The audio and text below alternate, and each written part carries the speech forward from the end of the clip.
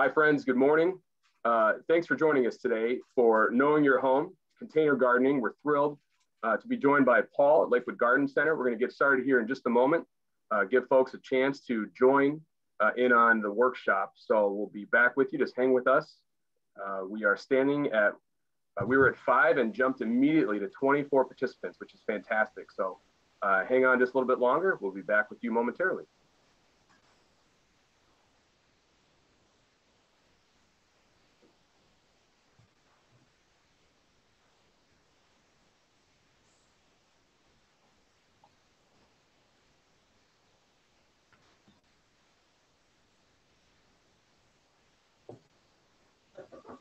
Good morning, everyone. Welcome to the folks who just joined us. I'm Ian Andrews with LakewoodAlive. We're going to get started here in just a little bit. Thanks for joining us for this Knowing Your Home workshop series on a brisk but hopeful Saturday morning as we are in the midst of spring. We're going in the right direction. So we'll be back with you in just a moment, okay?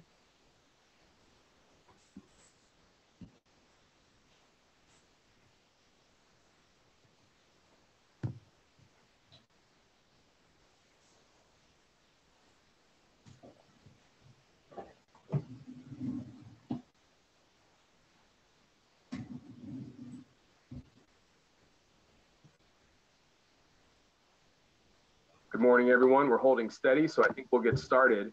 My name is Ian Andrews. I'm the Executive Director at LakewoodAlive. Thrilled to have you joining us today for Knowing Your Home Container Gardening. This is the second of the Knowing Your Home workshop series. We kicked off earlier this week, had a really great discussion. And so we're excited to have Paul from Lakewood Garden Center, one of our favorite small businesses and favorite business owners to work with. Allison's going to intro him in just a moment. But before we get started, LakewoodAlive is a nonprofit community development organization. Our mission is to foster and sustain vibrant neighborhoods.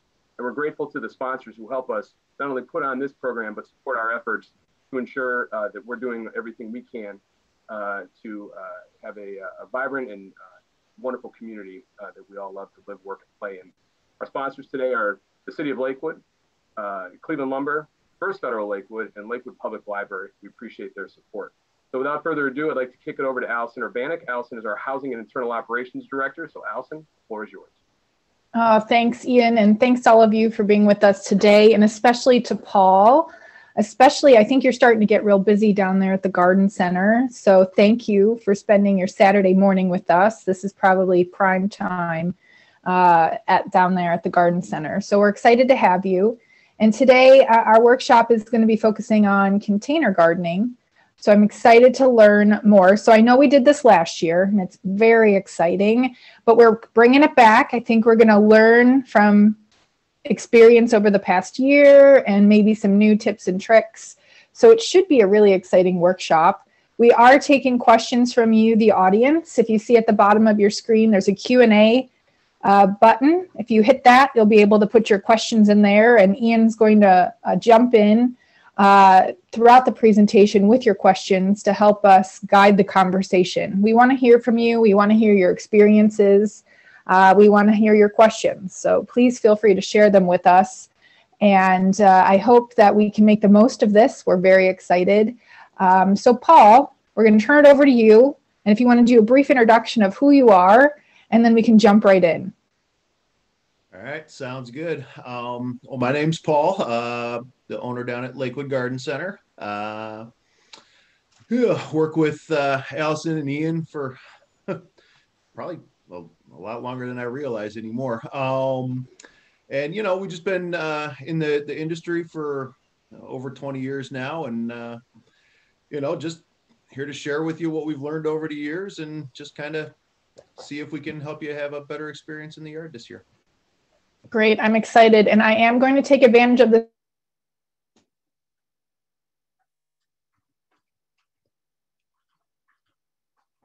Hello.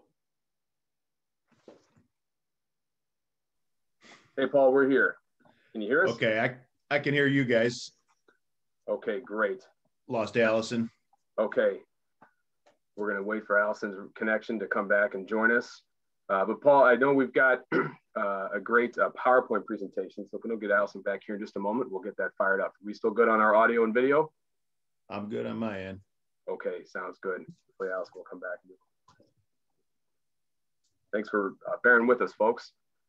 Eventually, we'll get back into person and maybe even be able to come down and take over the garden center where we'll be able to have the workshop. Right, Paul? That'd be a fun afternoon, fun evening. Hey, how's it going down there right now in terms of getting all the product in and getting everything ready for spring? We're doing pretty good. We're having some struggles. Anything imported is a little bit difficult right now.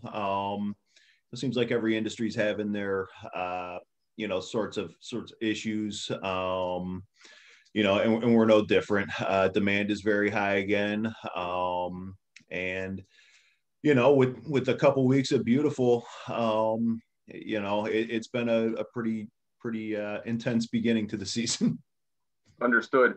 And so are you seeing that, while we've all had some struggles here with COVID, both, personally and even professionally and throughout businesses, has demand been pretty strong, last year, and where a lot of folks kind of investing time and money into their yards? Yeah, we definitely saw a big uptick in that. Last year was pretty stressful, but it was also pretty cool to see, how many new people were jumping into the gardening and, house plants and, just trying to find something to keep themselves active and busy if they weren't going to be, traveling or doing the restaurants or, movies. And, they turned to us, and that was, pretty cool. And yeah, it was a much different year last year. That's for sure. And when you had new folks coming in, did you see that there were a lot of amateurs? And I don't mean that in a disparaging way, but it was an opportunity to start kind of coaching and educating folks on getting just starting to get their feet wet in gardening. Yeah, there was plenty of that last year, and the trend seems to be continuing into this season. And that's kind of what we're there for. And if you're nervous or apprehensive but you want to do it, we'd like you to come down and see us, and we can help you get started and point you in the right direction so you have a pleasurable experience and you want to continue with it. I'll tell you, I think that's one of the best things about coming down and talking to you and the team is you all know what you're talking about. It's not just go over to this spot under some big box and hope you find it, or I'm really not too sure what this is. You're going to give some really good instruction and valuable information that's going to help them to be successful. So we certainly appreciate that. So thank you and the team for doing a great job. No problem. All right, we're going to kick over to Allison, whose power I think is back on. We had a momentary blip, but we're all good, right? Yeah, we had a little blip over here on Spring Garden, but we're back up, ready to go. So sorry about that, but thank you. This is why we have two people who help moderate these workshops. So Paul, this is my favorite workshop. Don't tell the others. I really love this one because we get such great insight into what we need to do to have fantastic containers. And as we know, over the past year, and you can probably attest to this, gardening has been the outlet for folks. They use it to get outside of their house. They use it to feel good. It's probably what it's always been, but I think you've probably seen a lot of new people coming to the garden center over the past year. Yeah, we've definitely had an uptick in new gardeners. I think nationally, it was somewhere between 15 and 20 million people took up gardening last year. And it seems to be that trend's going to continue into 21. And for people in Lakewood or, the inner ring suburbs, probably Cleveland Heights, wherever people are coming from, or folks who have big yards, container gardening is a nice, I'm not going to say it's easy. It's not easy, but probably a less intensive way of gardening. Would you agree with that statement? Yeah, we love potting up containers, and I certainly enjoy building a beautiful landscape around the yard and everything along those lines. But when you pull out the pots and you get the bag of nice loose fluffy potting soil, and you've picked all your plants out that you want to grow, and it's time to get in the dirt. I think the experience is a lot less physically demanding, and certainly, something that anybody can take part in. That's great. So I'm looking forward to this. I'm going to just preface this with, I'm excited. I'm going to be investing in the And I'm blanking on the name now, but the pots that they aren't actual pots. They're the mesh netting pot, smart pots. Yes. My tomatoes, this is the year I'm going to try them for my tomatoes. I've tried tomatoes in my garden. I've tried them in pots. Smart pots are what I'm trying this year because they just get too big and I didn't plan accordingly with the size of my pot. So I'm usually kicking myself about July, beginning of August, when they're like cursing at me because I didn't put them in a big enough pot. Well, the smart pots will help you a lot, and we'll touch on that a little bit later. Great. Well, we're excited to have you again, so thank you. And I'm going to just remind folks that we are taking questions. If you use the Q&A button at the bottom of your screen to put in your questions, Ian will be reading those throughout the presentation. So Ian, if we could start the presentation, please. Great. So Paul, your presentation, I would also say, is probably one of the best that we get. Very colorful and beautiful. So we look forward to see what you have for us today. All righty. Well, thank you for that. We used a lot of what we did last year.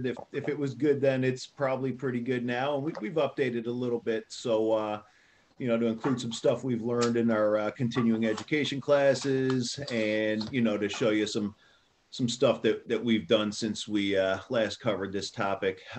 Just get started, wanted to real quickly say thank you to Allison and Ian and LakewoodAlive, all the sponsors, this event were businesses and places we've visited and supported over the past year or two. So if you get an opportunity, check those places out as well.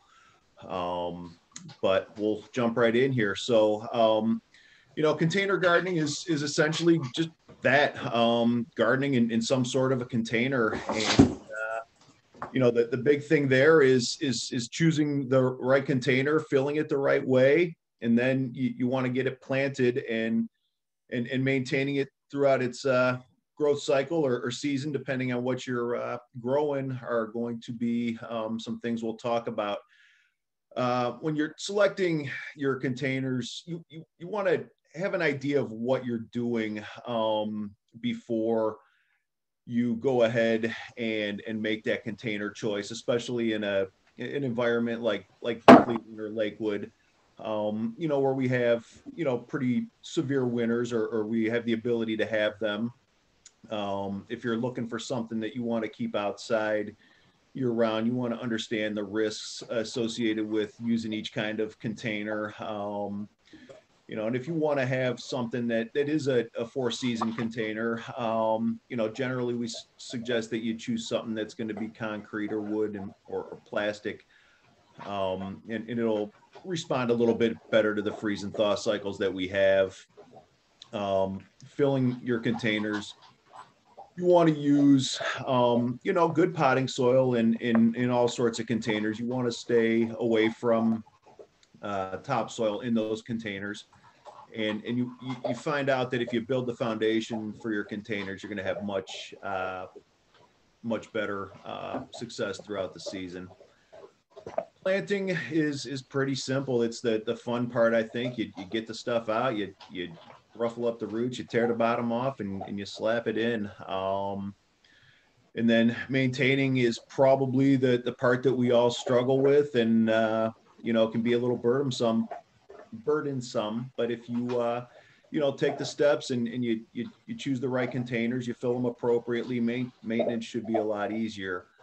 We'll bump ahead, Ian. And just touching on what is a container. If you look at the little thumbnails of the objects, they're all things we've planted throughout the years. And the limits to what you can grow in is really going to be your imagination. And the big thing when you choose your containers, you just want to consider if it drains or if it can drain, and how you're going to accommodate the plant that you choose to put in it based off of the limitations of the container you have. We can bump forward. That's my favorite. That's a an old dumpster we salvaged from a industrial surplus store on the east side, and we sanded that thing down and filled it with plants. I think that year's still my favorite. I hope to beat that, but there's a lot of plants in there, and we set them up right by choosing the appropriate size container. You can see we've built a trellis around the sides and strung netting from it, and we filled that with some really nice soil, and we choose the plants and we take care of them. And the results in that picture are they're always fun to look at. I think it's been 2 or 3 years since we did that container, and boy, that thing still stands up pretty well. We can bump through that. So before we go through to the next slide, sorry, could you tell us what's in that beautiful pot? All right, so we'll start from the bottom. There's a chartreuse leaf about the size of a penny. That's Creeping Jenny. We affectionately refer to it around the store as Creepy Jenny because she's always showing up. If that plant makes it into your beds, it'll come back year after year. But it's a great plant for containers because you can see how it kind of thrives in the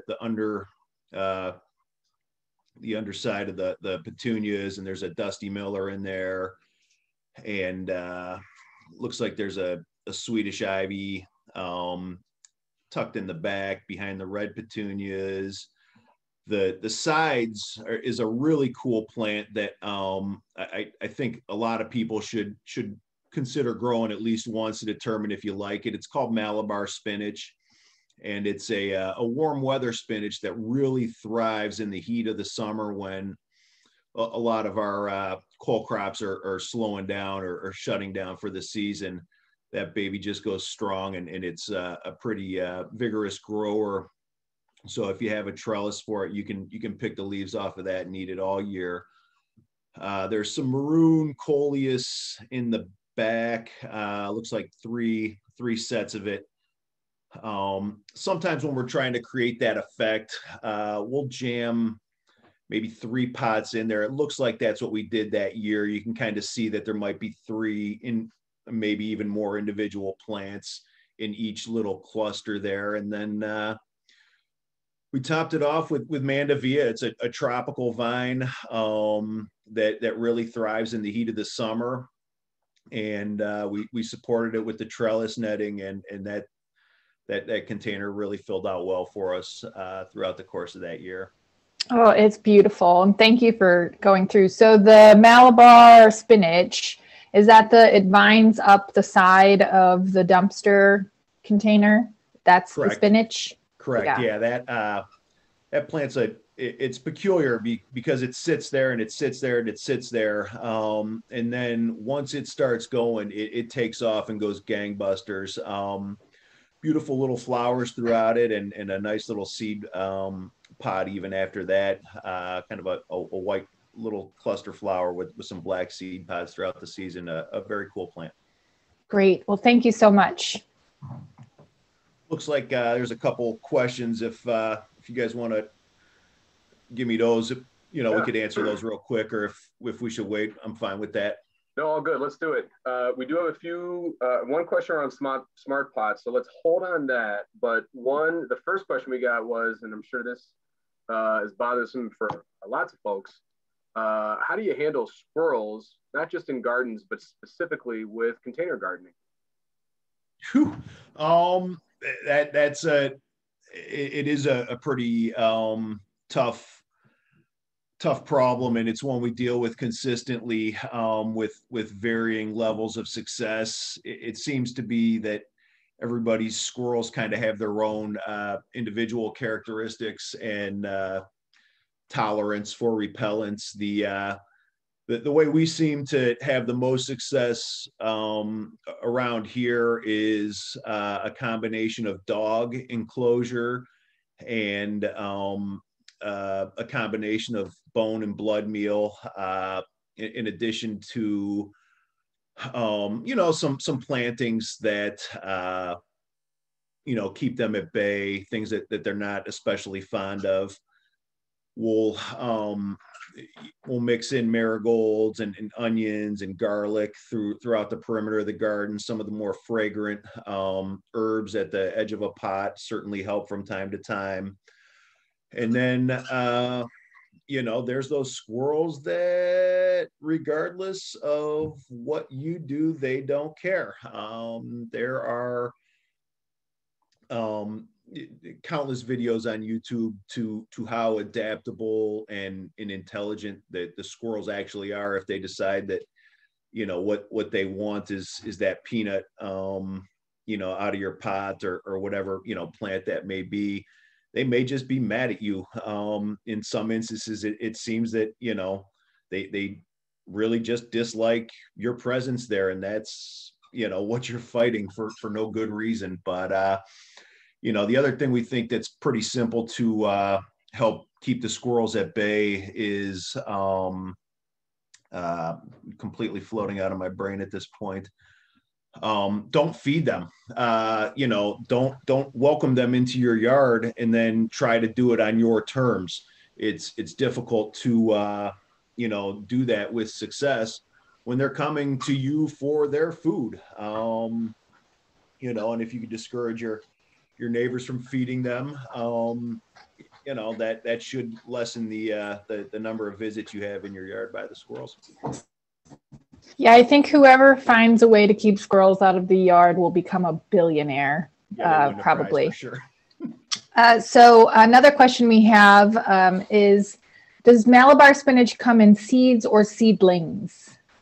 We should have both this year. Sometimes the seedlings are harder to find.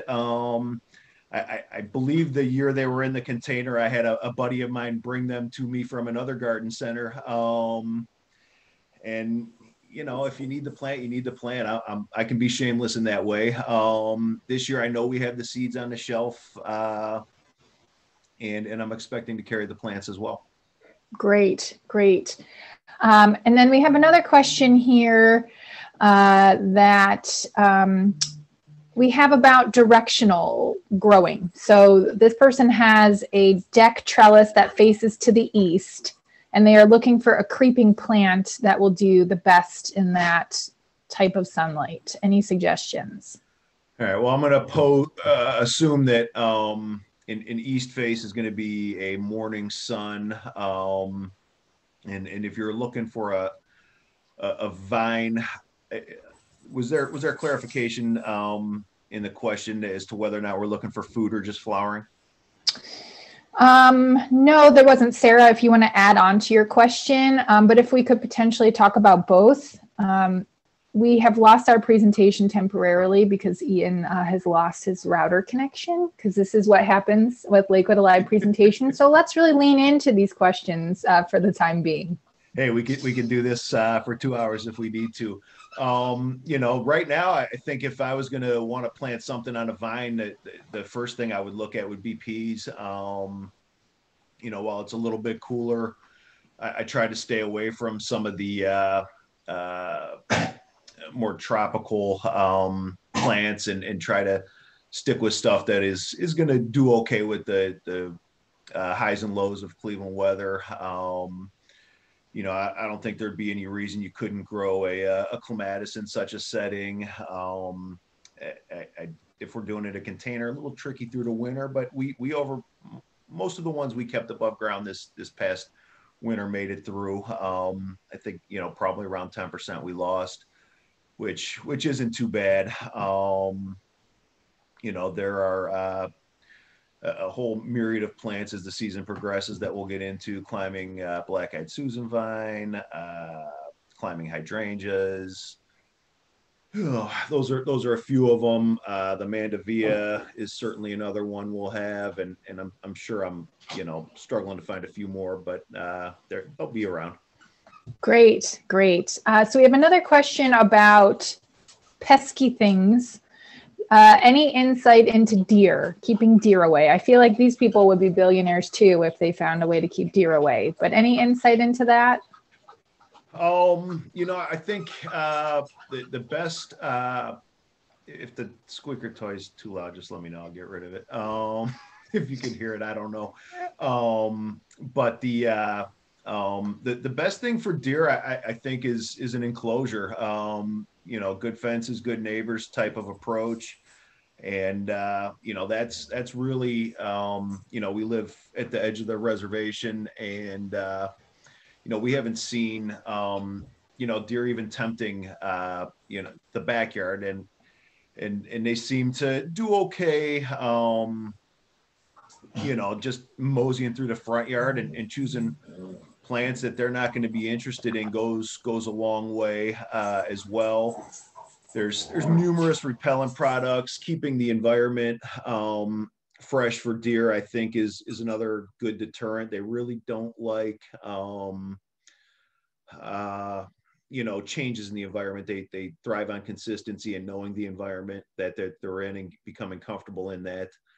But that being said, last spring about this time at the church next door, that there was a mother who had two fawns, and really the only saving grace we had was the fence. She spent, the better part of 2 months around, and there was a morning we had to kind of chase her away from entering our fence, but that fence did seem to be the best thing going, and that's sometimes it's tough for people to do that, but if you swallow that pill, and you fight that fight from the beginning, your success is going to be a lot easier, and you don't have to put the time and effort into the repellents and the successes and failures with dealing with those. And the time, I'd assume that after a year of fighting the deer pretty good, you could have just probably built a little fence of some sort. So the Urbanic family secret, and I don't know if it works, and I'm sorry if you can hear my dogs. It's now just that time of day, I guess. They're playing. The Urbanic family secret, and you can tell me if you've heard this, was my grandma would hang bars of Irish Spring soap on her fence surrounding her garden, and she swore up and down that the Irish Spring soap would keep the deer away. Yeah, that's we work with an orchard guy who sells kind of an Irish Springs on steroids. It's got the hole drilled through it, and it's got a twist tie ready to go. If it's been successful for our customers, it's been successful for growers that we deal with, and it was successful for grandma. And, I think that's, the cool thing, but then there's going to be people that it's not successful for. And, I don't know how to answer that other than kind of trial and error and finding out what the particular deer, in your neighborhood don't like. Great. So, Ian, I think we're ready to get back to the presentation. Great. If you became the host, can you share? Oh, sure. Yes. Sorry, team. Boy, the troubles of the internet at home and the router. I have a lot of redundancies. If you can see my setup here, it's pretty insane, and they didn't really matter. Let's see here. Sorry, I'm. There we go. Good. Thanks for bearing with us, everybody. My apologies. Okay. We are back in business. I lost a couple of the questions. I think it sounded like Allison asked most of them. So we've got a few we'll get back to a bit later. And let's continue sharing screen. Are we good, Allison? You're good to go. Okay, here we go. Great. Thanks. All right. So you see some of the questions. Some of them we've touched on already, and it's really about choosing a container. Sometimes I have a spot that we're looking to choose a container for. Other times I see the container and I'm kind of compelled by that, and we're going to grow something in that regardless. And, then we're going to find the spot for it. And then other times it's like, you look at a plant and you're like, I need to have this plant. I don't know where I'm going to grow it. I don't have a spot in the yard for it. So, you choose the container based upon, what you fell in love with. I know this week we're out at a nursery looking at plants and, just kind of discovering some new stuff or some forgotten things. And, I found plants that if I can figure out where they're going to go, I'm going to have those plants, and then I'll need to find pots for them, which is, fun. I think that's, those kind of trips and finding the new plant and getting to choose the new pot is a lot of the cool thing about, having a garden or being involved in gardening. And, we do it every winter. We get to open up pallets and pallets of pots and see what we ordered the previous summer. And, it's just a really cool time. This year we've tried to represent ourselves pretty well with a lot of different types of containers, day in and day out. The glazed ceramic, which is what is pictured here, is the most popular amongst our customers.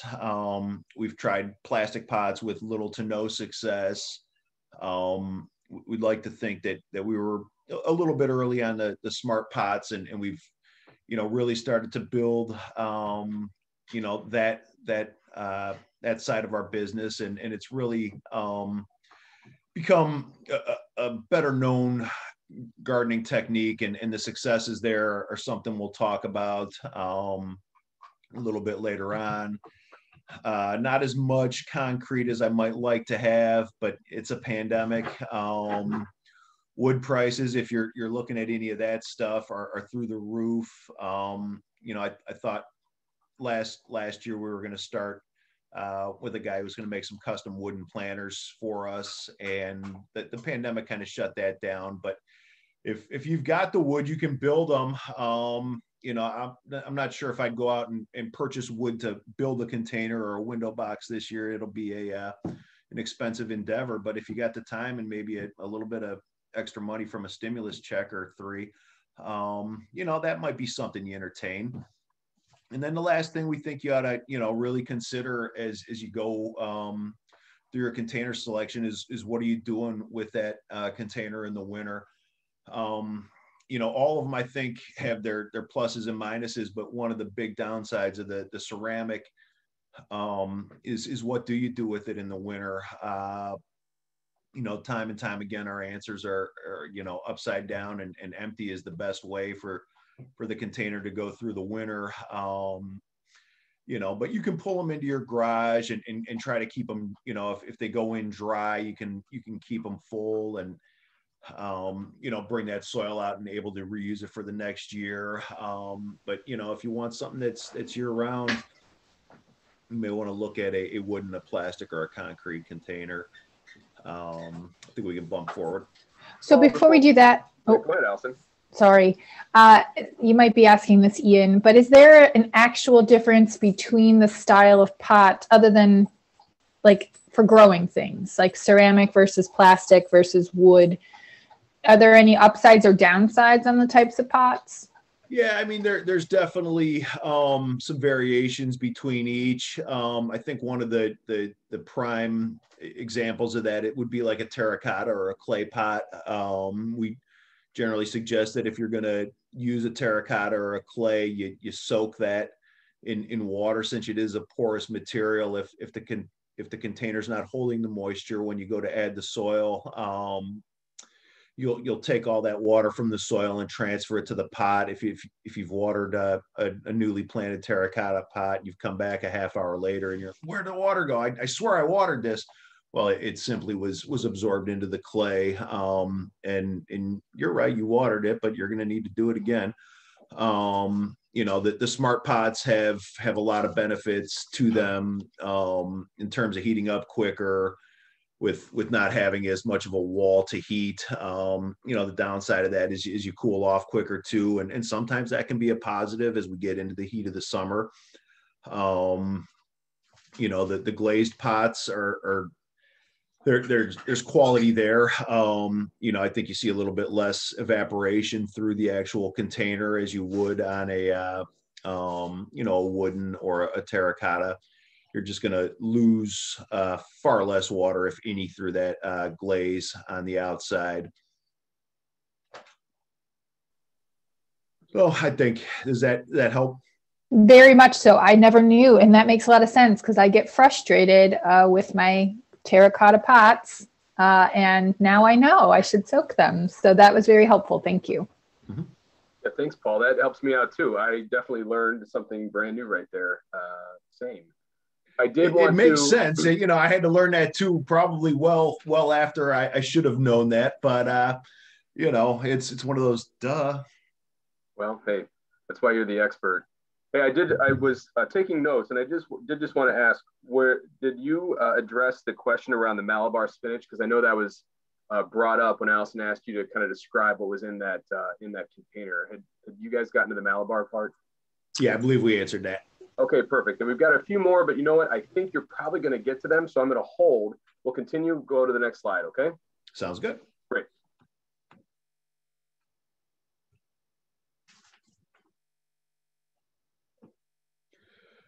So, you know, understanding where you're going to place that container is helpful in choosing it. And it's also helpful in choosing what's going to go inside of it. You know, a container, we prefer that pots have drainage, but, you know, a lot of people are looking to bring stuff inside, and there's starting to be a more of a call for containers that don't have drainage. We prefer to see you do a saucer, you know, but would understand why you wanted to stay away from that as well. Can I ask a question about that? Mm-hmm.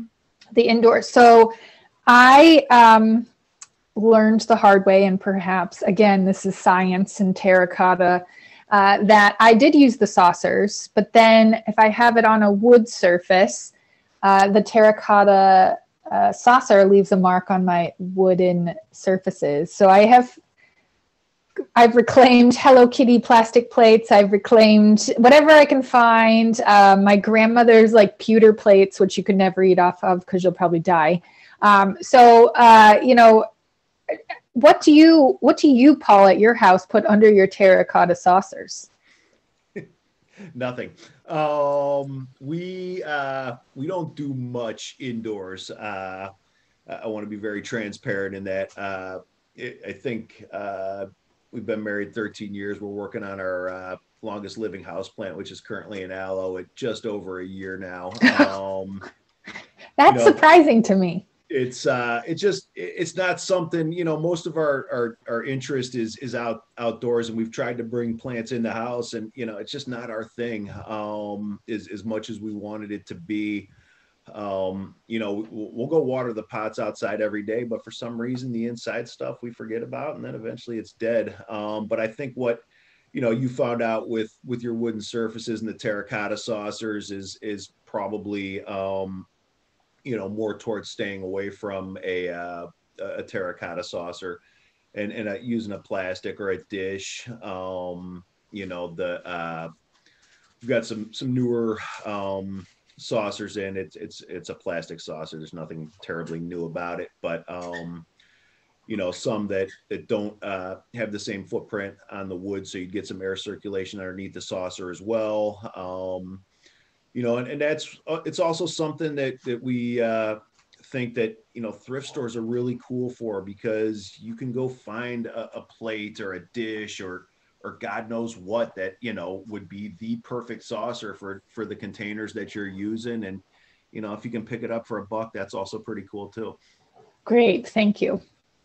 So, you know, and then just understanding where you're putting that plant, be it sun or shade. The seasons change so frequently. You know, most of Lakewood seems to be, you know, on a north-south, east-west grid, you know, which makes things pretty simple. But as the sun and the earth, you know, rotate throughout the course of the growing season, those angles change, and what may be, you know, full sun right now, when you go out and look, is going to be something completely different in 6 weeks, when all the trees are leafed out and the sun's now, you know, here till 10 o'clock at night, and just being aware of those things can go a long way towards your success with your containers.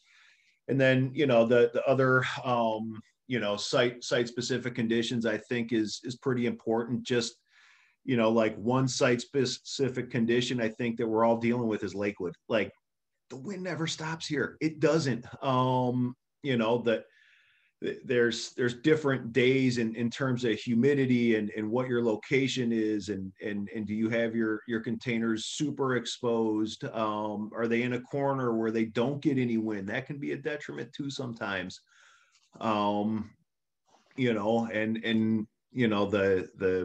We touched on a minute ago was that the deer and the squirrels and the rabbits. We put in a pretty cool little garden we'll share as we get in, but over the course of the winter, the chipmunks have taken residence in there. So now, I go out there and water everything, and then I try to fill their, them with water to hope that, go back to living just on the other side of my garden. I'll leave you there, but not in my garden. So, those are things to consider as well. Hey, Paul, if I can, we do have a question. How do you keep your containers looking fresh all season? And how often should you fertilize and cut back? We'll get to that. It may even be like the next slide. But starting with good soil and feeding are very important things. So we'll talk a little bit more on that in just a few seconds here. Identifying what you're looking to grow is going to be part of the solution to keeping them looking happy.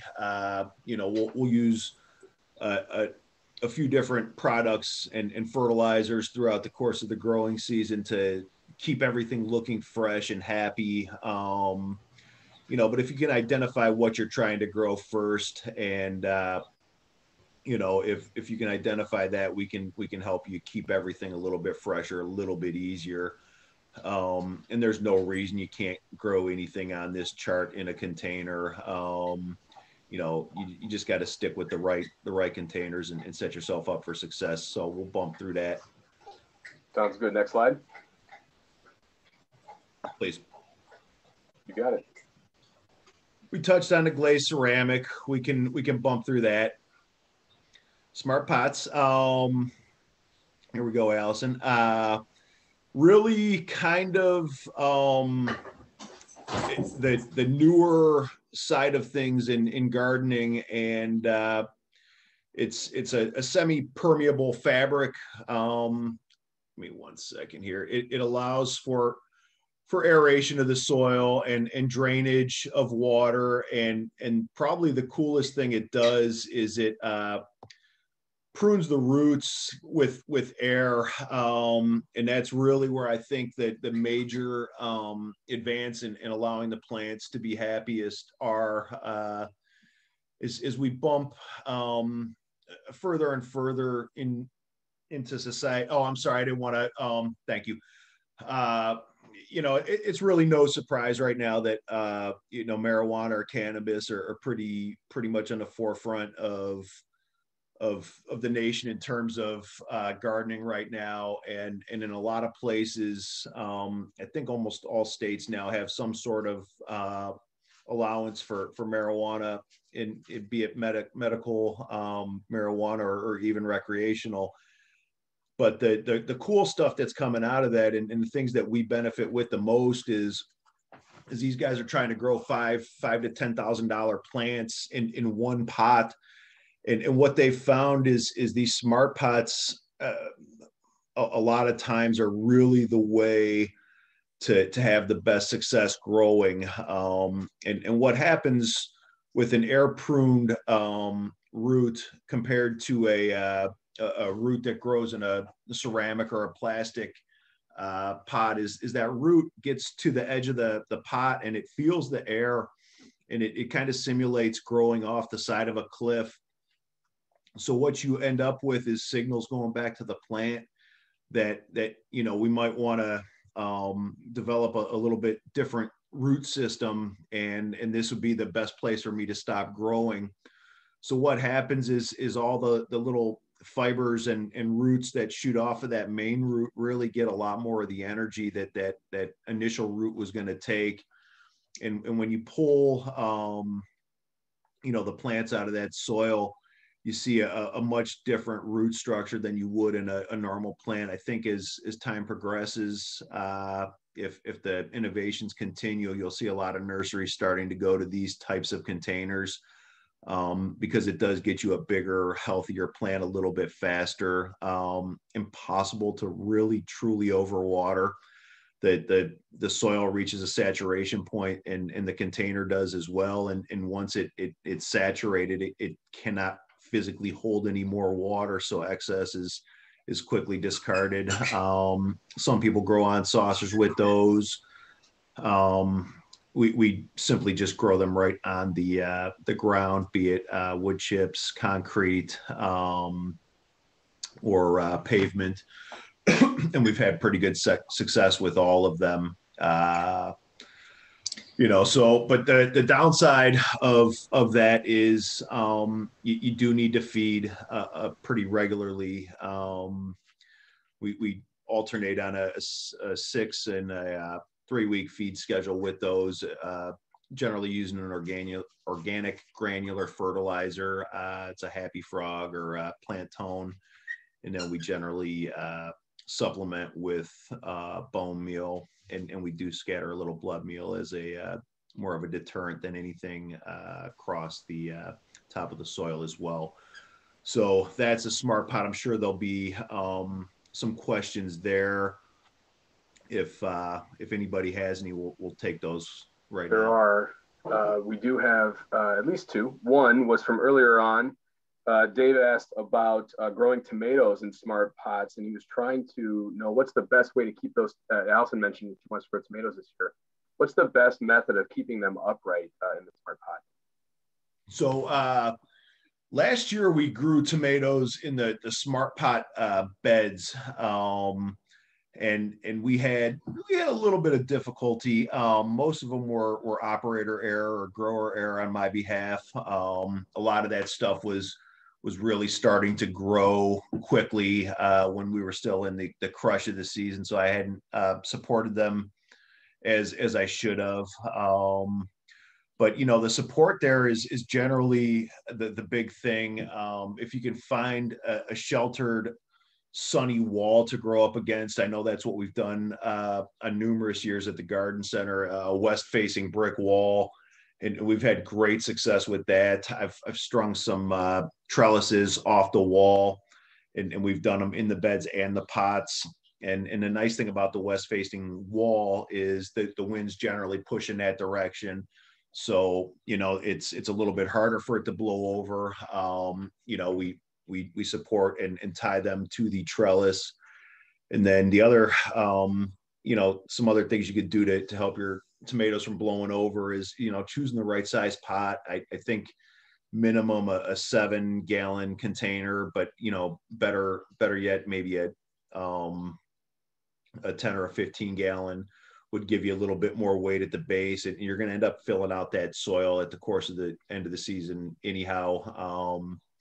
It'll limit the stresses on the plant throughout the season. You'll have better ability to retain moisture, and it'll kind of help to kind of keep the ebbs and flows of the high water and the low water periods in the middle, and consistency for the plants is a lot better than super wet, super dry. Super wet, super dry. You want to have a nice consistent amount of moisture for the plants, and you want to have it consistently, and take the stresses off of them as much as possible. Sounds good. Thank you, Paul. We also have a question, if you could, and I realize there's varying sizes, but how much does smart pots cost? Any estimates? My answer to those questions is usually I'm not sure. That's why we write them down. I want to say, maybe at the low end, right at the about Lakewood 10. Garden Center. Yeah, that's We priced that stuff probably 6 weeks ago. And we've done so many things since then, but I would think somewhere between $10, $12. And I think if you want to get into the bigger beds, you can get up, 80, 90. I think the majority of them would be under $20.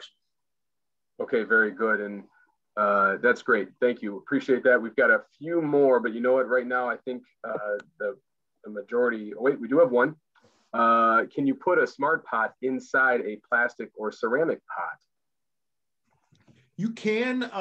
You're going to lose some of the benefits of, the pot. It's not going to be as exposed to the air. You'd really want to, if you did that, make sure that you kept it completely off of the walls, so you can have the benefits of the drainage and, the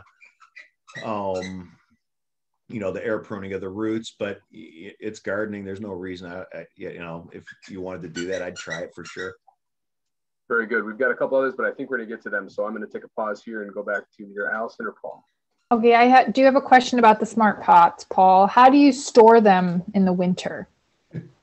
That's the beauty of the smart pot is, if you're using the smaller size at the end of the season, you're going to pull your plant out of there and almost all the soil is going to come with it. At that point you fold up the container and you put it away in the garage after we'll usually lay them out or hang them to dry, just so you're not putting wet stuff away. I know we have customers that run them through the washing machine.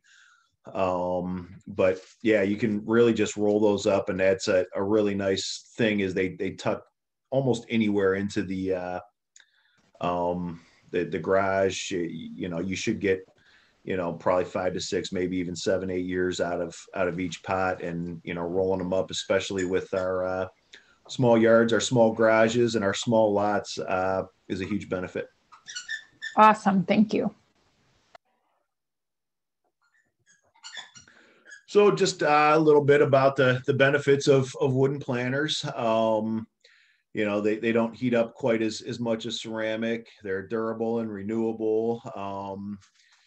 When I made this slide originally, wood wasn't, like $10 for a 2x4. So, it was traditionally a little bit more affordable, but, this might be a good time to see what, wood you may have laying in a garage and time to, upcycle, recycle things,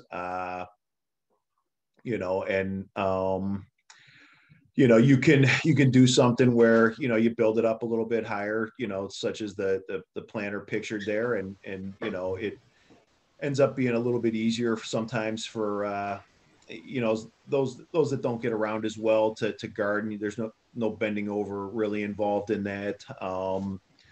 We did that exact planter last year, and we had a lot of fun. We grew cucumbers, and in the fall we rotated out to peas and carrots and lettuce, and the carrots are growing pretty strong still. And I pulled a few of them out. They added a little bit over the winter, and probably by the 4th of July we'll be eating those. We can go ahead and forward one.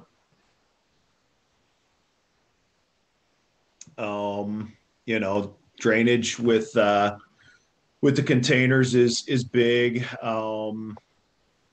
Where does the water go? Standing water for a plant is almost always a death sentence in terms of plants that we're going to sell at the garden center. There's certainly pond plants and bog plants, and some plants that'll tolerate water a lot better than others. But when you can get the water off of the plants, that's a pretty big part of the life cycle of the plant. We'll talk a little bit more about that as we go, but we're carrying more and more pot feet, and what that is simply just a way to get the containers off the ground and allow air to flow underneath them. So you do fight root rot, and sometimes you can actually combat staining as well, by just getting that airflow, under the pot and allowing things to dry off rather than to continually be wet and allowing mold and algae to grow. We can forward through there. Inside the pots is super important, and it's probably at the forefront of our biggest struggle right now is keeping soil stocked in the store. The demand for potting soil and the materials that go into it are in an all-time high right now, and getting soil in is an adventure that we spend most of Monday and Friday mornings just trying to understand where we stand with right now. But using good soil, we think is really important. You know, there's a really big brand that we try to stay away from at all costs. It's just not really where you want to be in terms of you know, good ingredients and focusing on getting good plants. We're really big fans of Fox Farm and the soils that they promote and grow with. They really are you know, on the front edge of gardening and container gardening right now, and a lot of that their successes have come off of the marijuana industry in California, and it's really pretty impressive to see what happens when you start with good soil. The two that we really like are the Happy Frog. Currently, we're having a nightmare of a time trying to get that. But they also have a Strawberry Fields line that we are able to get in stock when we were doing our last order, and that soil is what we'll grow in this year at my house, and it's really been a fabulous product. And then the other one, which on the right is the Pine Bark Mini Nuggets or Pine Bark Nuggets. We're having the damnedest time getting those in stock, and I haven't actually been able to get a bag this year. You know, trucks out of the South aren't what they used to be, and you know, hopefully in the next couple of weeks we'll be able to get that product into stock. But it's just a nice way, a little bit easier way to help your budget, help your containers grow. It allows for drainage, and you know, as you start filling the bigger ceramic pots, you could end up putting 3 or 4 big bags of soil in it at you know, roughly $20 a bag. That gets expensive pretty quick. So if you could add a $6 bag of mulch in there and have success with that as well, we'd like to see you do that. So Paul, if I could ask a question then. I love Happy Frog. I did get the Strawberry Fields last year, and I was disappointed I didn't get Happy Frog, but Strawberry Fields was great, and it worked out really well. So if we're out shopping and, you know, you're out of those types, what are we looking for in a potting soil, if anything, that you could just highlight? Because you mentioned there was a big name out there that you're really not a big fan of. Yeah. What should we be looking for? So, you know, most of these bags have ingredient lists on them. We generally want you to stay away from soils with a wetting agent. We'd like to see you stay away from soils that have like a synthetic fertilizer in there, be it time release or, you know, just a quick shot of fertilizer. The ingredients of the soil can be fertilizer onto themselves. You know, the Happy Frog will tell you right on the bag it's pH balanced, so it's got some lime added to it. And you know, you're just really looking for a bag that, you know, if it looks right, and you know, one thing we always like is the smell test with soils and mulches. If it looks or it smells like garbage, chances are it is. You know, and the wetting agents, I know we haven't had a super wet season, but those years, you know, and this year could still certainly turn into that, where you end up with, you know, a 5-6 week stretch of really wet weather.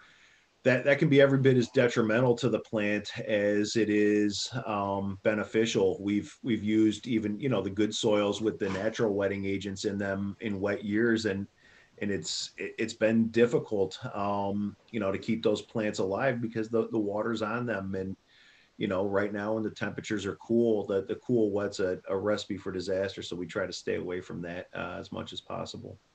Great. And then if we are trying to find our pine bark nuggets, really we want to just make sure that it's all natural and not dyed bark or anything like that. It should just be a natural, regular. Yep, you got it. Just a straight bark, nugget should be sufficient. And you don't want the dyes. It's been a long time since we messed with anything that was dyed, but I'd imagine if you were, dropping that in as the water leached through the mulch, you'd see some staining coming through as the dye came off with the water. So yeah, just stick with natural stuff in the bottom of your containers for sure. Great, thank you. Ian, do you have any questions? I do. Hey, Paul, we've got a question from Kelly. She noted that a lot of us have small yards in Lakewood, and while she doesn't compost, she does have a service to take and compost the kitchen waste. She wanted to know, what can we do with old soil that we take out of the pots and large raised planters? And also, how often do we need to change the soil? All right. So, I'm a big fan of using the soil. We always kind of find ways to lose it. It's something we've got pretty creative with over the years. I know last year, for instance, the bed in front of the store, we had amended and added soil to, pretty consistently for years. And we just had more soil in that bed than we needed. It had been a combination of potting soil and compost over the years. We simply put it in bags and threw it on Instagram, and that soil disappeared within, a couple hours. And I think, that gardeners, if other gardeners, talk to people. A lot of times we'll just dump those pots right into the bed next to it and just kind of smooth them out and, work them in. But, the composting service is great. And, for those of us that live in Lakewood, that facility on Berea Road is really a phenomenal resource that I think a lot of people don't fully utilize. But, they have the yard waste truck that is going to be, taken to a compost facility, and that product will be composted if you can't do it yourself, or, you don't, if you're not able, or you haven't used Rust Belt Riders yet. Sounds good. Thanks, Paul. We do have one more question. Matt asked, do you recommend using fillers such as packing peanuts in the bottom of a large container to displace the soil so you don't have to use quite so much? I mean, you can,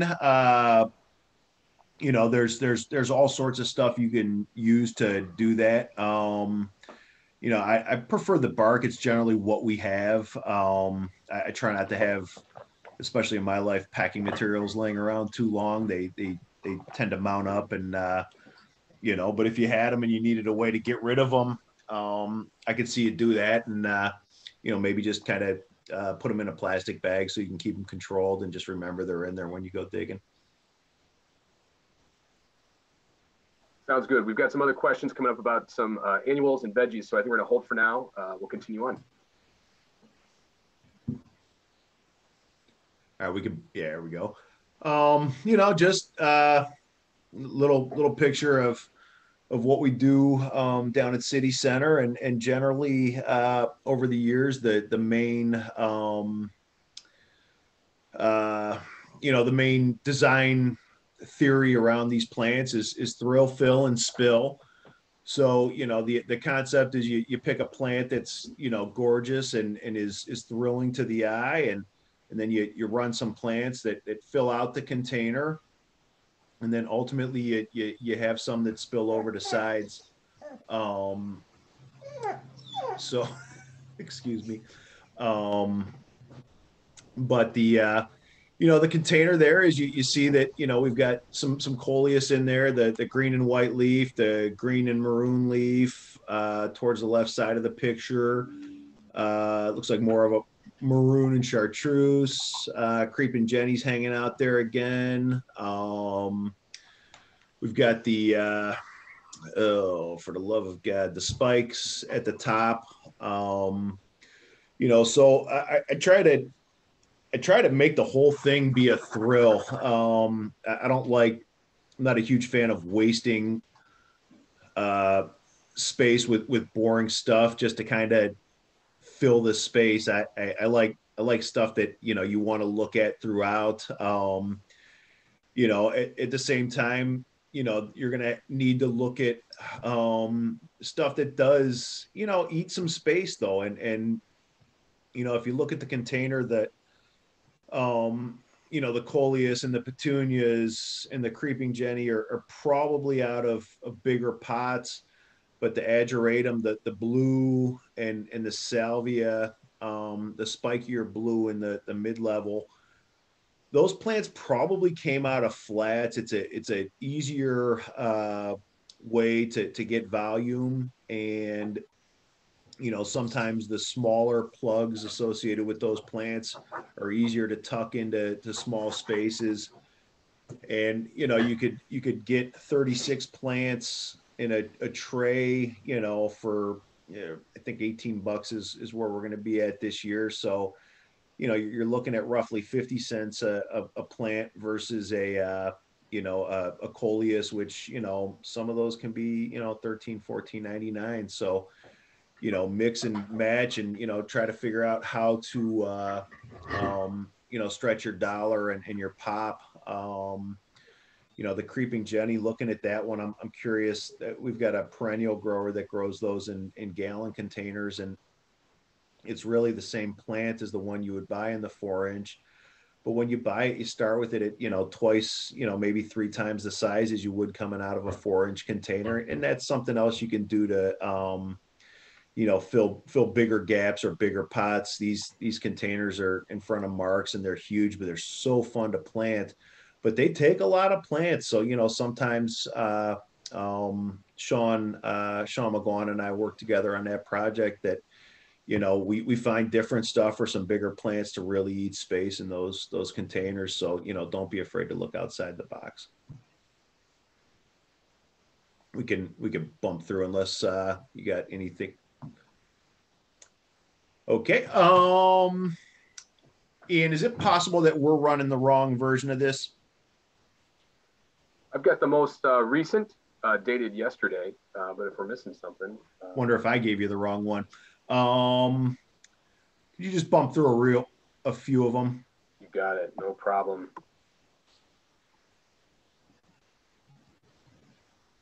One more. Yep.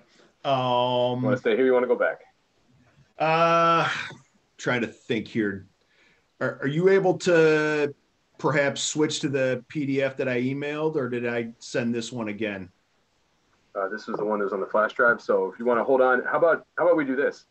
I'm sure it may come up, but if you want to take a few questions, I'm going to give them to you, and then we'll see if we can retrieve the PDF. Does that sound all right? Ian, if it's easier, I can read the questions. Yeah, perfect. That'd be great, Allison. Thank you. Okay, so... Sorry, guys. This is what happens when you blend agriculture with a computer. No, you're doing great. Don't worry at all. We're good. We're learning from all of this. So if we could talk before we get into the veggies, are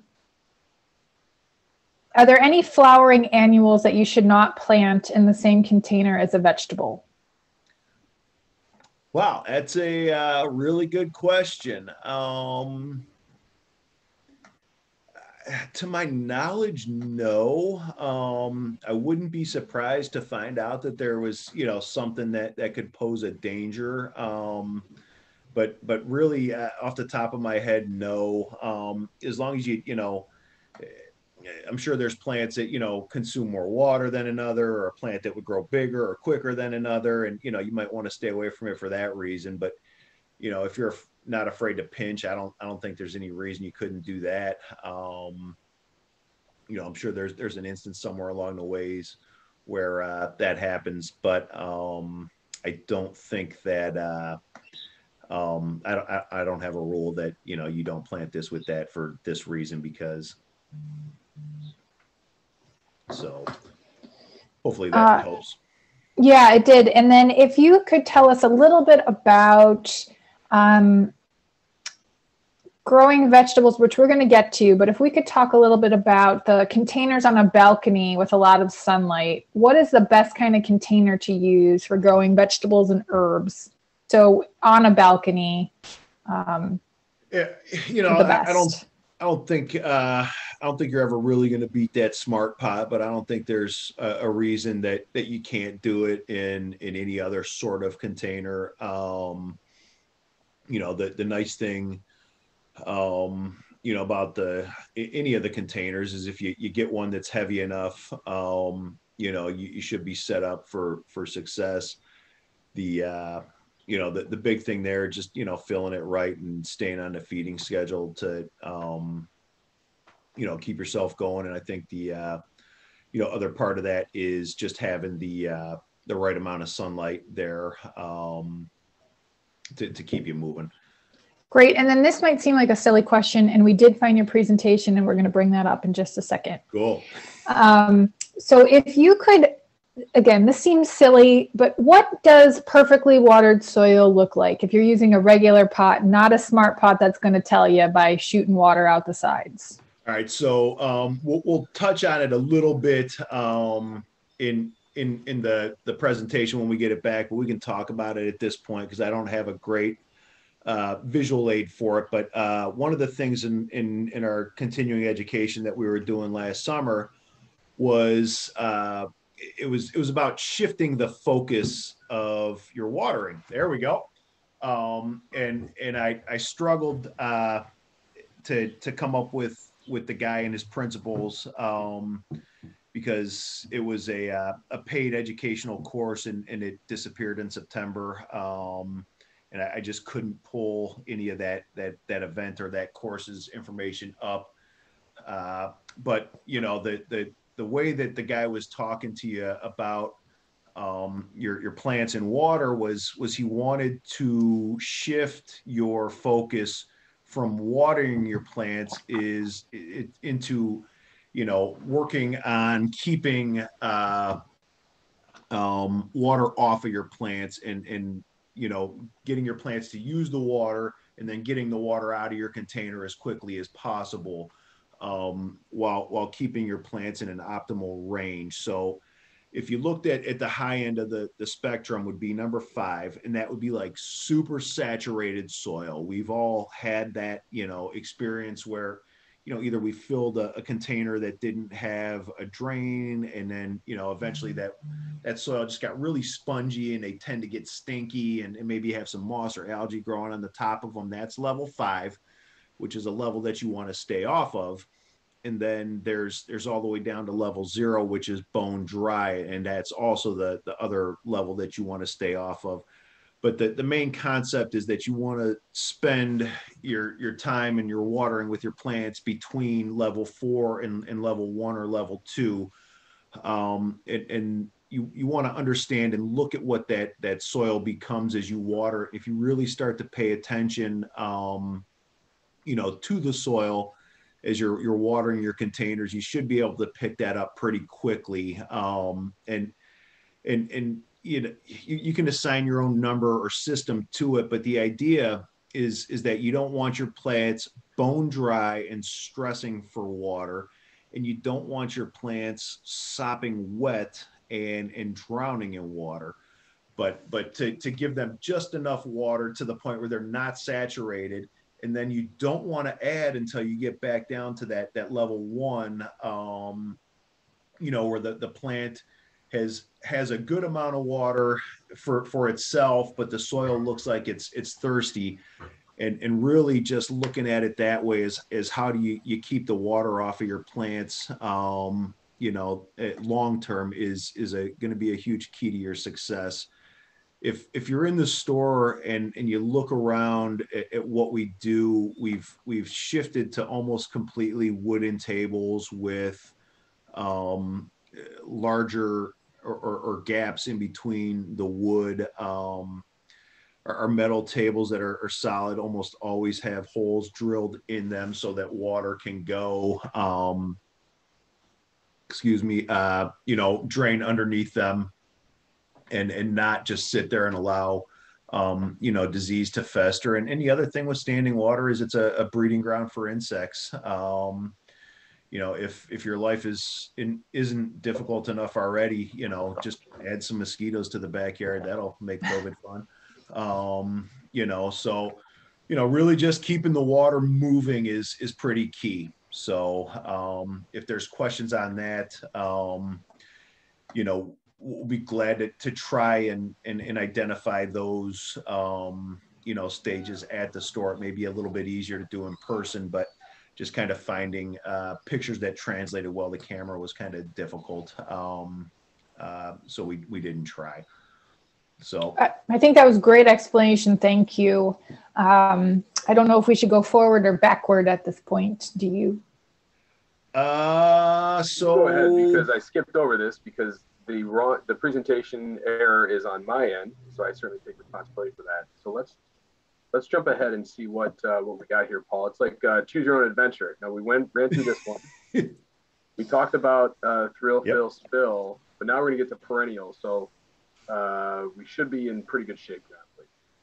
So I took out a good bit of the annual stuff because we covered a lot of that last year, and the perennials part of it I was going to take out again this year, but it hit a few things. I think as we go further and further into the pandemic, there's a lot of people that really don't care about taking some different risks or adding some flair to their gardening experience. I've had a few customers let me know that gardening is cheaper than therapy, and if they want to kill a plant or break a pot, then that's what they're going to do.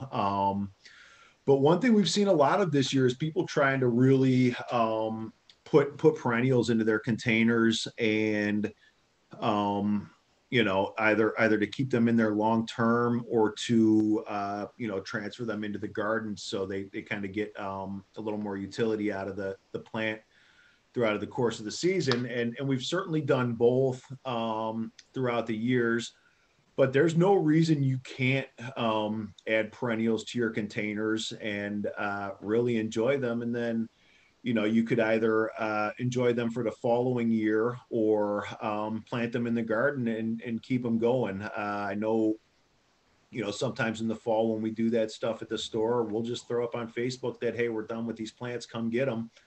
So, if you got a friend that doesn't have as many plants, or, life circumstances a little bit different, maybe grow some perennials in your containers this year and then, pass them along, just keep them moving. But I think that the next slide should show you a little bit of what we're starting to do, and it certainly does. So this is my house, and it's a pretty continual question we have.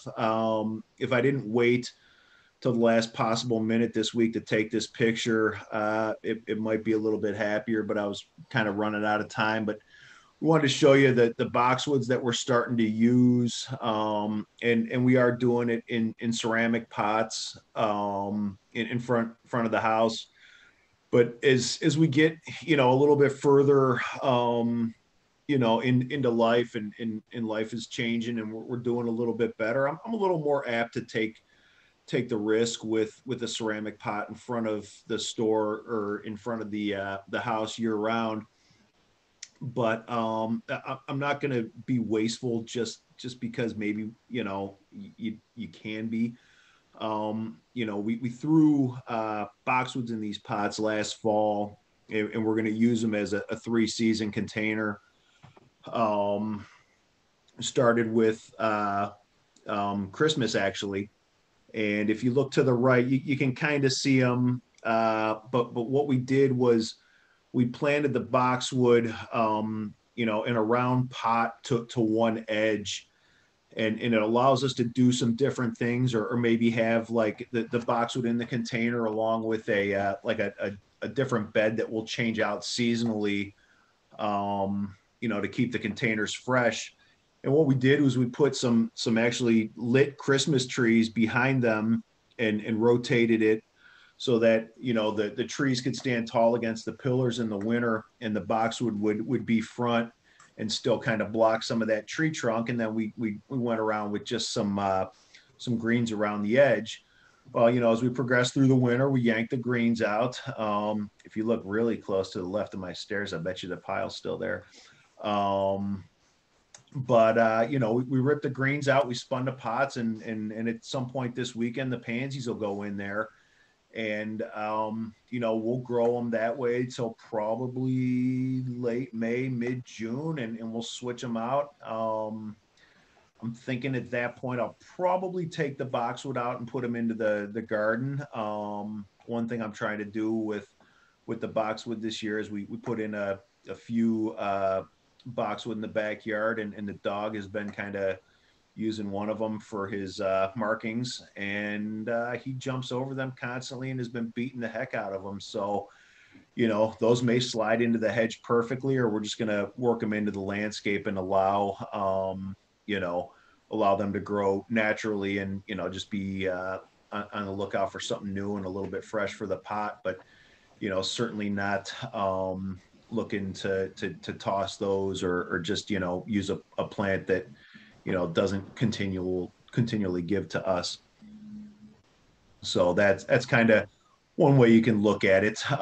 Edible container gardening certainly at the forefront of what's going on at the store right now. You can see the smart pots out on the deck, and I think there's a little bit of cool stuff you can see in terms of space management.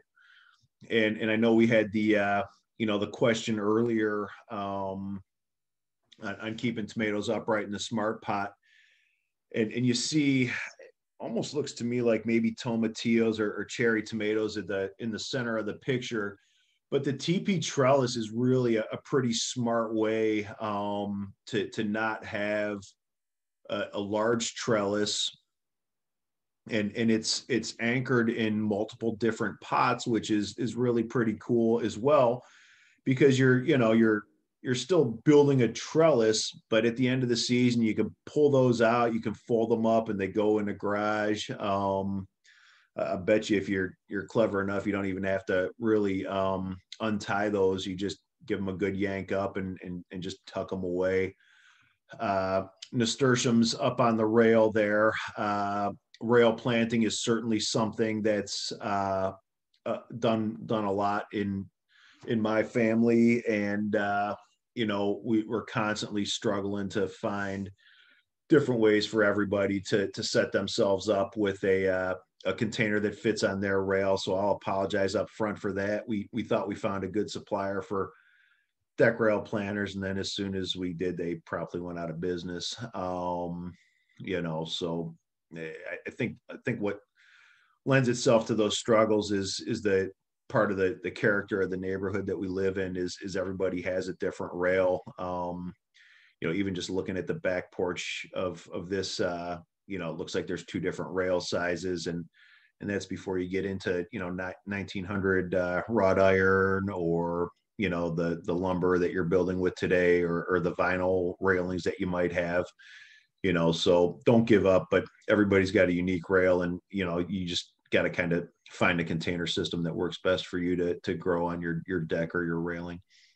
Hey, Paul, so we've got two questions. First one, last year Heather ended up with some tiny green bugs on her basil. Any tips to prevent that from happening? Sounds like aphids. Aphids are tough. They're generally around. There's a few organic sprays you can use on them. You can break up your patterns and use deterrents when you plant, and then really just kind of keeping an eye out for them. I know a lot of people just hose the aphids off their plants and keep an eye on them when they're watering, and if they show up, they just hose them off again. I know there's people that, a lot of times at the store, if we end up with an outbreak of aphids, the plants go into garbage, and not even sometimes if it's bad, it doesn't even end up in the compost pile. It's just garbage, just to try and interrupt that cycle and keep those pests away. The destroying plants part is tough, but if you end up with a bad infestation, you know, you're going to destroy one plant now, or you want to destroy, you know, 20 plants in a month is really what you got to look at. And, you know, really the only way that you stop the increase is you have to interrupt the breeding cycle, which can be, you know, 24 hours, you know, a 24-hour cycle. So, you know, bugs in Lakewood are difficult. I think it's the challenge is made greater by our proximity to the lake. I know there's far more spiders here than we ever encountered on the east side, and the bugs seem to just kind of follow that pattern. You know, if anybody's that ever been here for a hatch should be well aware of that. So, got it. Okay. Yeah, if you got another Thank one, we'll take it. We can bump if you don't. We got one more. Let's go to carrots. We've got a couple questions here about carrots from Amy. Amy, thanks for resending this. She said she wants to grow carrots in containers. Would a 5-gallon bucket work? Should they drill holes in the bottom? And is it a problem if this bucket once held paint or some other type of chemical? All right. So, you know, I know what your bucket held. You know, I know what was in it, and I would, you know, pay attention to, you know, what you're trying to put into your body. I also, you know, think that there's, you know, reading for each plant that, you know, if you're concerned about that, you should do. You know, I assume that generally, you know, Northeast Ohio, your soil's probably going to have lead in it. Most seem to. I think it was a pretty big part of the paint that we had. You know, but if you do the reading and the research, you understand that, you know, really tough to get lead into a tomato. But at the same time, it's not tough to get lead into leafy greens. So, you know, understanding what you're doing and what that chemical was and what the toxin was, you know, that was in it would go a long way to what you do and what you grow in that container. Or you could spend a couple bucks and get a food grade container, you know, from Lakewood Hardware. I don't want to say that, you know, I'm an expert on what transfers from one container to another, but, you know, I like common sense approaches, and, you know, I'm a big fan of doing research, you know, before I grow stuff that, you know, I'm going to hand to my family. Very good. Thank you. We can proceed if you're ready. Let's go. So, our raised beds container gardens, you know, it's really the same concept, and I know we deal with raised beds a lot. This is my current garden. Thursday, I think the stuff's really starting to take off and grow even since then. You know, but if you look at it, we've basically taken the same principles of container gardening and we're working that into our garden. You know, we did the smart pot beds last year, and I think we had over 40-50 bags of soil in there, and you know, at $20 a bag, that soil is pretty valuable. So we bagged it up, we reused it, we've added it to, and that's, you know, the foundation for our garden. You know, if you look, you know, we put in a little stone walkway. I'm a big fan of making the garden experience easier and enjoyable. And, you know, what I found last year is I was not enjoying my garden as the season progressed. I had stuff that was, you know, growing well and thriving, but, you know, I also had a wood chip base, and I wanted to go out and water in my bare feet, and, you know, the thistles were popping up underneath it, and that didn't work, and it wasn't fun, and it wasn't enjoyable. So, you know, the city came through and yanked a few of our sandstone sidewalk blocks, and that became the walkway. And I found some Doug fir from Cleveland Lumber, and, you know, that's what we wound up making our big containers out of. And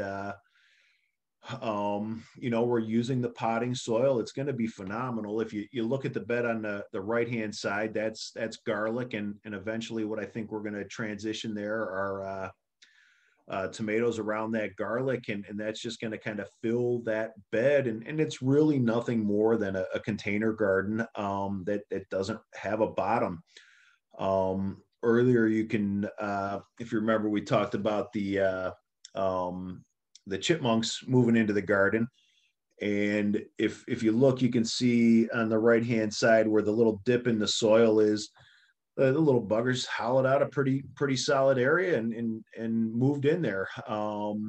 He's got a pretty extensive network filled out. It comes in and out of the stones and the gaps. But the other part of the beauty of those stone in there is, if you look at like concepts such as a English herb garden, a lot of times they were spoked, a lot of times they include stone or brick paths. Is in the early part of the season, the stone and the brick help retain heat, which keeps the soil a little bit warmer, which so much of what these plants operate off is soil temperature driven, that you can help keep that a little more consistent and maybe bump it a few degrees in your favor. And the last few degrees when you're starting to get a plant growing are pretty important, and that can be the difference between a real successful harvest and a so-so harvest. So something to consider. But the flip side of that is having that raised bed and a finite source of food and ingredients, is that you're going to have to fertilize more. So we put this stuff in probably about 3 weeks ago. So it's about time to feed them again. Go ahead. Somebody got something? Well, before we switch to the next photo, so I see we've got lettuce in there. Is that garlic? Mm-hmm. And then is it cabbage or Brussels sprouts? So there should be, I didn't do Brussels sprouts. There should be cabbage, broccoli, and oh goodness, cabbage, broccoli. There's one in there I'm forgetting. Maybe kohlrabi. Maybe just simply a different type of cabbage. The busier and crazier this whole thing gets is the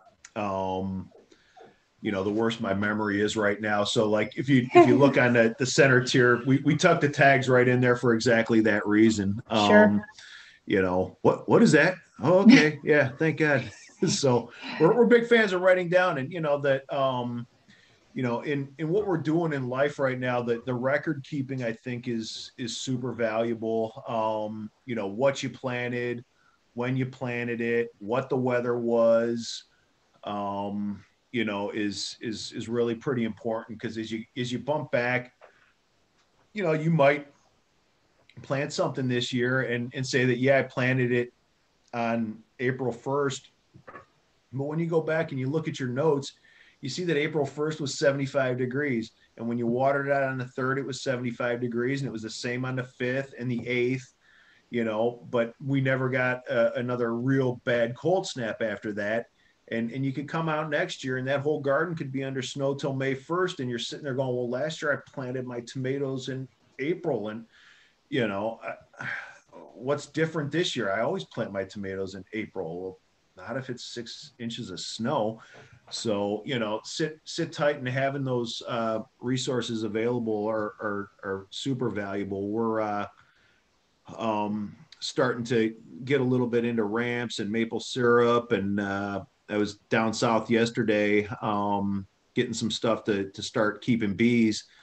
And the more and more we get into any of that, the records are so valuable. It's a book. And, I think that, even if I'd be interested, I don't know if I'll leave my records here, if I'll keep them with me, but, to have that journal of your garden could be, a pretty valuable resource to somebody 20, 30, even 50 years down the road to see how you were doing it then. And, I look back as we shift to organics, and that kind of skipped a generation, and we're going back, and a lot of research that was done in the 50s and 60s and 70s is super applicable again, because it was done before a lot of synthetic fertilizers and chemicals came out. So that stuff is valuable. So keep your notes.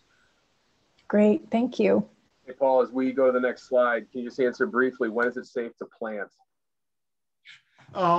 Depends what and where you want to plant it. All that stuff we put in the garden, it's had a snow, but I also know that when I'm going to the greenhouses and I'm talking to the guys, who grows what, who grows it, and how they grow it. The root vegetables, we tucked in as soon as the ground was workable. The lettuce could be at risk, but the kale in that bed could care less if it snows. The broccoli and cabbage are appropriate to have, and they'll take a slight frost.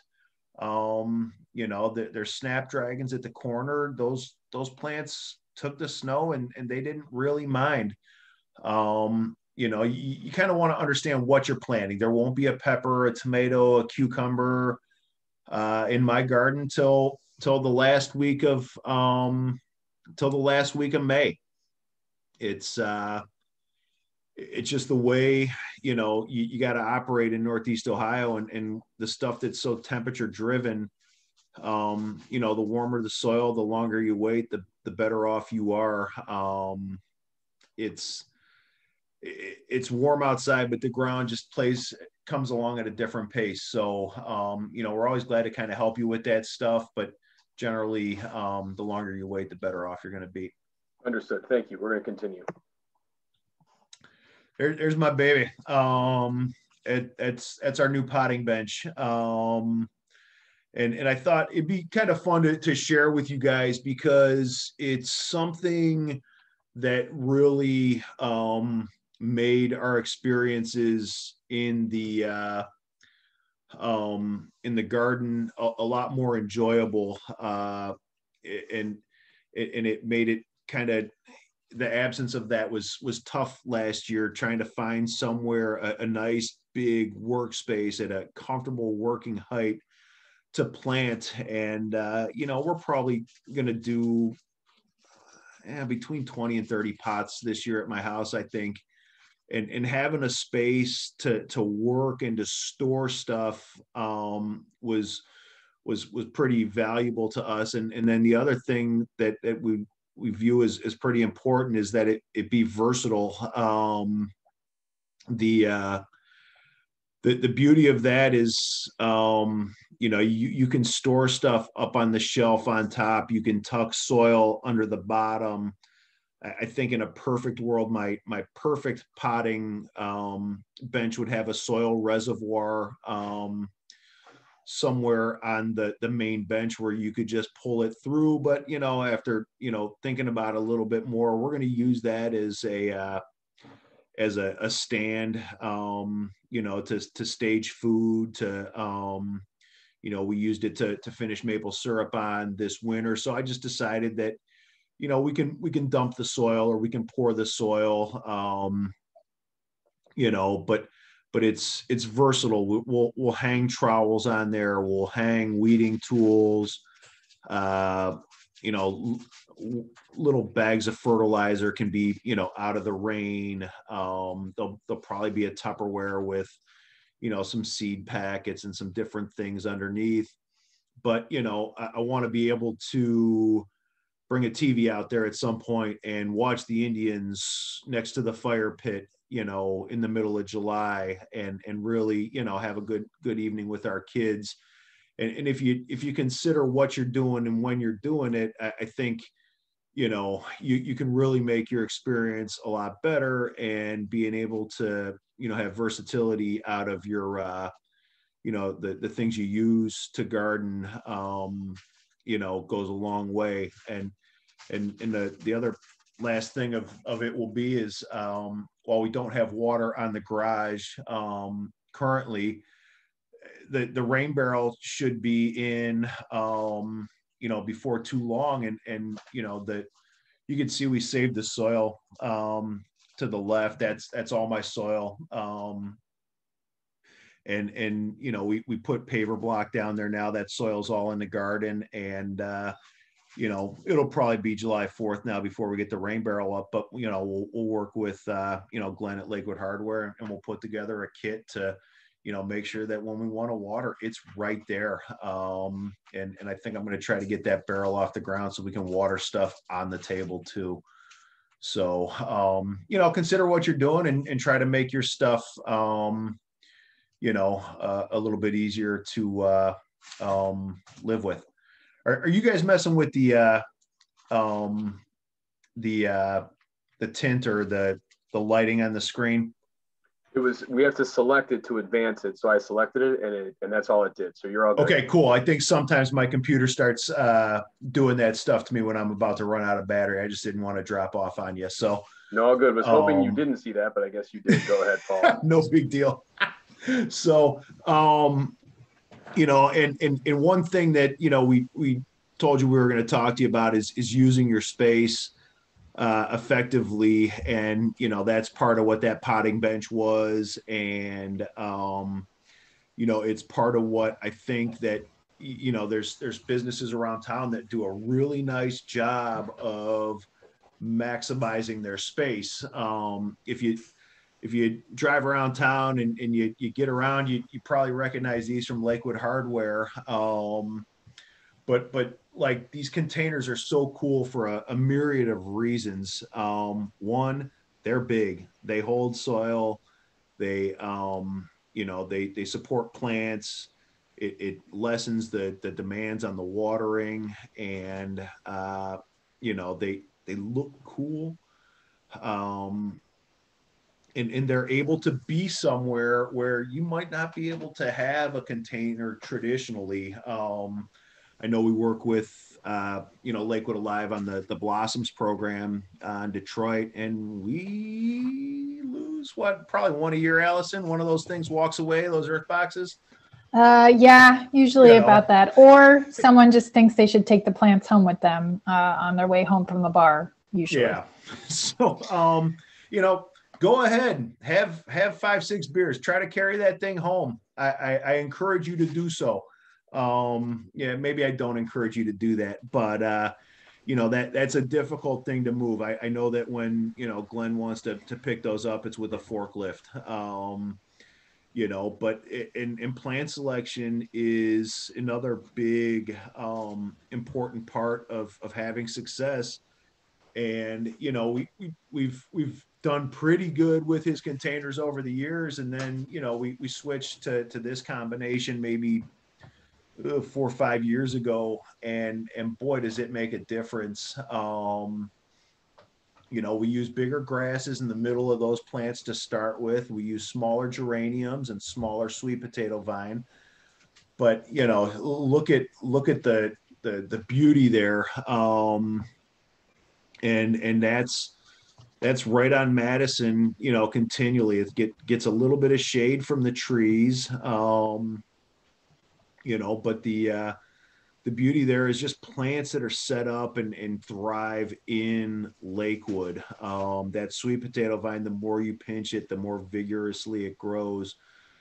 The geraniums, they're tolerant of the wind. They're tolerant of a myriad of weather conditions, and it's something we've kind of moved throughout the neighborhood, and we've had similar success with it. And I think that's one thing that kind of caught me off guard when I moved to gardening in Lakewood and having a lot of experiences. There's plants that we use to death in Lakewood, and we use them consistently and everywhere because they do well here. We sell more Boston ferns in one day in this town than I sold in 12 years in Cleveland Heights. It's just a plant that on the east west it does well with the sunlight conditions that most of us have, and it's a plant that can take the driving winds coming off the lake pretty consistently. So understand why you see the same plants consistently throughout town, but, be grateful that we're able to identify and have plants that do well, because, the climate on the lake sometimes is a little bit tricky. We can bump through to the next one. Another, business that I think just does an absolutely great job of using space. Beth down at Nature's Oasis really, what do we want to call those chairs? 16 inches across, maybe 20. But she's incorporated plants at three different levels, if not plants, plants at two levels, and flowers or cut greens at a third. And it makes a difference to the way her store works. And it's a way to look at, a way to change your environment and really warm it up. But she's got the right hanging baskets up against the building. She's got the benches, and, all of a sudden there's seating for, let's call it 2-4. You have 8 seats.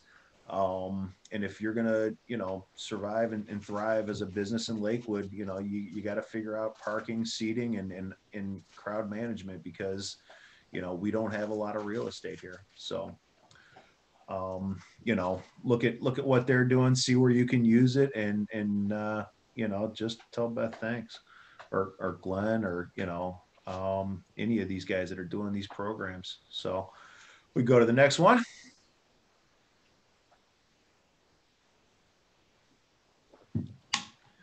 Sniper, get Ian again. No. So back to the questions. Here we go. I don't know where he went, but so okay, well, that answers that question. So if we could talk a little bit about bringing in together vegetables and flowers. So really what the benefit of that is, and I know we talked about what not to plant. We've already brought up that question. But are there any things that really are very complementary? I know we've talked about in the past about marigolds and tomatoes, I think, are really great basket buddies. Absolutely. Marigolds were a very difficult commodity last year, and they're difficult because they do a lot of stuff around the garden. They definitely beautify the garden with their flowers. They also have a scent that a lot of animals find unpleasant. And they're also good companion plants for a lot of things. The probably the biggest part is you get any flower that's going to bring bees into the garden is going to be good, because the more bees you have in your garden, the more pollination you're going to have. And if you want to have fruits and vegetables, you got to have the pollination for that to take place. So if you look, you can work any sort of flower into the garden, but if you look at ones that have culinary value, I think that makes it a little bit cooler, and just bringing pollinators in. This year, I know, I've seen a few articles talking about the value of borage in the garden. That's a great edible flower, little blue petals with like kind of a black center that it blooms heavily and looks great on salads, and has a nice little cucumber taste. But it also really does a nice job of bringing bees into the garden. The one little footnote I'll give anybody who's ever grown borage is it does have a tendency to reseed like crazy, so be prepared for that. But lots of gardens. Lavender's probably one of our biggest most popular plants in the garden. It has the ability and the smell that animals don't like, and you're going to get the flowers that are going to bring the pollinators into the garden. So yeah, no, I definitely suggest you know, work something in there in some way, shape, or form to help, you know, get pollinators in. Okay, so we're about to wrap up. What is one tip, or maybe two, since you're such a professional, maybe there's not just one, that you want to leave people with for getting ready for their growing season? I mean, a couple things we like to say pretty frequently is you're not gardening unless you're killing plants. And that it gets easier to kill plants as you get further and further into it. You know, if you're not pushing the boundaries or you're not trying anything new, and you're not having, you know, failures, how do you measure your successes? You know, don't be afraid to try something. And, you know, if you push the envelope, then, you know, maybe you come away with something cool. But if you don't, then it's going to be the same thing forever. You know, I think in the past 2 years, I know I killed like 60 fruit trees. We killed 50 boxwood this winter. You know, at the start of the pandemic, I lost a couple fields of, God, I want to say 600 strawberries. We lost maybe 50 asparagus. You know, like, it's not so bad, you know. Well, I learned what I needed to do if I wanted to grow strawberries, and we're going to attack it differently the next time, you know. And I went back out, and, you know, out of the 100 asparagus, I found a few spears. You know, so we're going to weed around that and see if we can develop our patch that way. You know, don't be afraid to learn. And you know, the other big thing is research. You know, I love learning. Most of that's driven by you guys asking questions that we're not familiar with. And you know, the more time I can spend outside and learn, and, you know, it always uncovers something new. And that's what I think is so cool about what we do. There's, you know, you go down to the reservation today and just walk around and learn so much about so many different things. You know, and it's easy because you don't have to pick a plant anymore to learn about it. You can snap a picture and you don't have to develop it. You know, you can bring it Right. home. And, you know, some people have apps. I'm not a huge app guy quite yet, but you know, we've used it out at the farm where my buddy's like, that's not what you think it is. It's this, moron. You know, I'm like, all right, fine, be that way, you know. But, you know, it's also how you learn and you figure it out. You know, 3 years ago, I'd never made a drop of maple syrup. You know, that I didn't even know what ramps were, you know, 3 years ago. And now, you know, it's like, oh, cool, I know where I can go dig some. And, you know, you just meet people and talk. And, you know, we're going to work with Tim from Cleveland Bee, and, you know, we're going to throw a couple hives together this year. We're going to try to make honey. I don't know, but, you know, don't be afraid to fail, screw up. And that's how, you know, you can have success. Just get better. Okay, so I have one question from Matt left, and then if anyone has any other questions, feel free to send them our way. So Matt is asking about milkweed, and if it will do well in containers, and if so, will it survive winter in a container? So we've been able to overwinter milkweed. I think ultimately I'd rather, you know, get the milkweed in the ground. It's a native, you know, and those plants tend to do well, you know, in their locations where, you know, they get that sort of drainage that they're looking for. They've got those happy little nooks and crannies that they find, and that's where they thrive. You know, if you don't have a spot in the ground where you can grow it and you haven't had success and you've tried, grow it in a container. Yeah, we need you growing that too. So, you know, I'd say you can, but, you know, I would try to keep it in the ground somewhere if possible. Okay, and then could you remind us how often we should feed our pots? And does it vary between vegetables and flowers? Not really. Feed. That was, I should have known we got a little lost on the PowerPoint earlier, but that was one of the slides was honestly feed. And the happier you can keep those plants, the better off they're going to be to you. But, remember that plant comes from somewhere. All that material and all that matter needs to come out of the soil reservoir that you're growing in. And if you don't feed them, you're going to have trouble. So, every 3 weeks, we suggest with a plant tone, and about every 6 weeks when you're growing stuff that produces a piece of fruit like a tomato or a pepper, we supplement the 3-week feeding every 6 weeks with a bone meal or a calcium supplement. Great. And so, sorry, my computer did almost die there, so I had to okay. move real quick, guys. Oh no, you did great. So then you can find bone meal or a fertilizer. You carry them. I know Lakewood Hardware also carries them, organic. So there are some places that you can get those locally. So Paul, I just want to say thank you again. You did an amazing job. I'm sorry for all the technical issues, but it wouldn't be a Lakewood Alive event without us, having to zig and zag. That's what we like to do.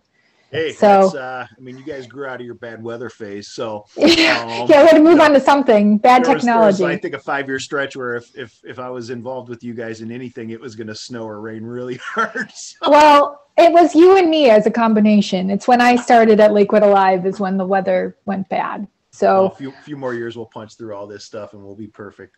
Yeah. So really, thank you all. Thanks for the people out there in the interwebs. Thank you, Paul. Thank you, Ian. Really, truly, this was a wonderful workshop. We're so thankful for the wonderful community that we have here that comes around and supports us. Our next workshop is going to be on Thursday, May 6th, and that is Knowing Your Home Safe at Home. And it's aimed at aging in place as well as folks who have mobility issues, really designing your home to be a place where you can stay safe. So we're going to talk about mobility challenges and ways to remedy those. So make sure to check us out.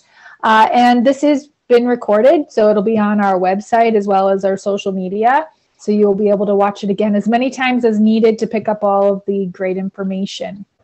So thank you all very much, and I hope you enjoy the rest of your day. Take care. Thanks, Allison. Thanks, Ian. See you soon. Coming for pansies. All right, well, I'll be there. Okay.